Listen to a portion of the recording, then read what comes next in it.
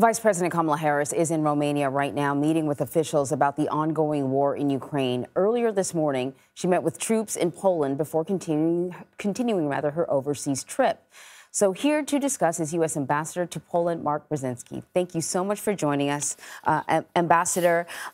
First, I want to ask you about the refugees pouring over the border into Poland. We learned yesterday that it was 1.5 million. I mean, in 24 hours, I'm sure it's more than that because we've had some, at least some ceasefires that held for a little bit.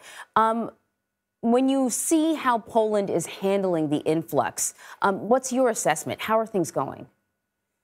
Incredibly important question, Anne-Marie, because the Polish response to this humanitarian catastrophe has been something to bear witness to. I've been to the border several times in the last week, and you're right.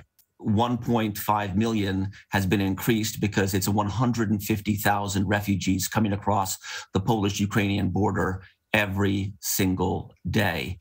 And what you see in Poland are Poles getting into their cars and going to the border towns like Medyka, Korszawo, Rzeszów, Przemyśl, to pick up Ukrainian families coming in and to drive them to apartments, to homes where doors are open and welcome to that. And just think about that, 1.5 million plus refugees in a matter of 10 days. It has been an incredible narrative of Polish heart in terms of them opening their doors and welcoming these people. And it's costing the Poles millions of euros every single day to pay for this. And so to have had Vice President Kamala Harris come here to bear witness to what is happening in terms of this massive humanitarian flow coming into Poland, the way the Poles are reacting, and to say that the Americans share in and join in this challenge. And she announced $53 million being deployed through our USAID, through our development agency to help in this challenge, was an important symbol that the Americans and Poles stand shoulder to shoulder in this crisis. I want to ask you a little bit more about that because Poland's president did ask for a couple of specific things. He did ask for support, financial support in dealing with the refugee crisis. He also asked that, perhaps the U.S. make it a little easier for Ukrainians who have American relatives to come to the U.S. to sort of loosen the guidelines. So I want to ask you, did the Polish president get what he asked for? When Kamala Harris sort of answered that question yesterday, it was a little vague. I understand that there's a significant financial commitment to the humanitarian effort.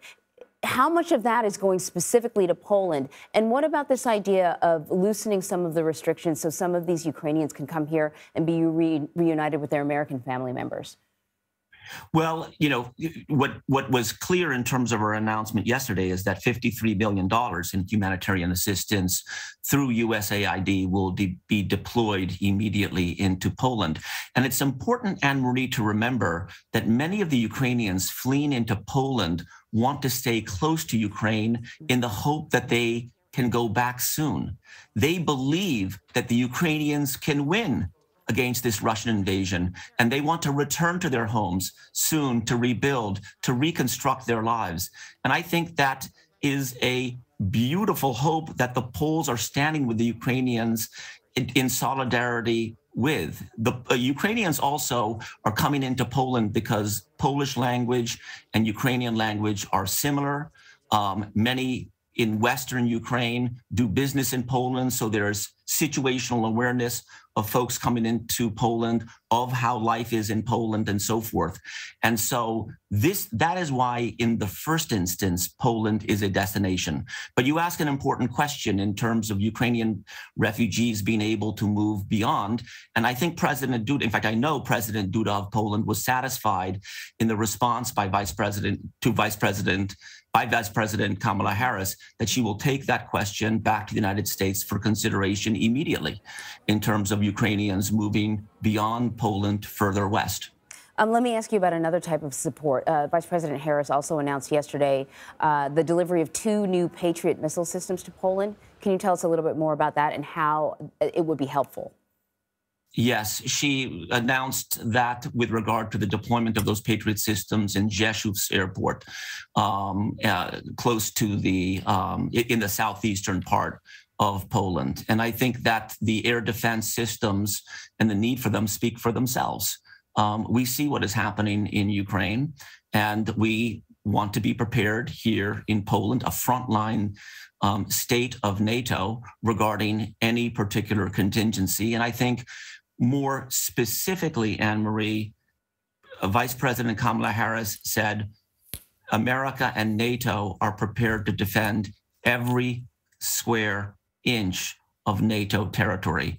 And that was an important part of her reassurance message to the Polish people during her visit here. And she also kind of, not just in word, but in deed, said that, in the last 1.5 weeks, $240 million has been delivered in terms of security assistance, anti-armor, air defense weapons, and so forth, to support what is the reaction to this invasion from the east of Ukraine. Ambassador Mark Brzezinski, thank you so much. Thank you, Anne-Marie.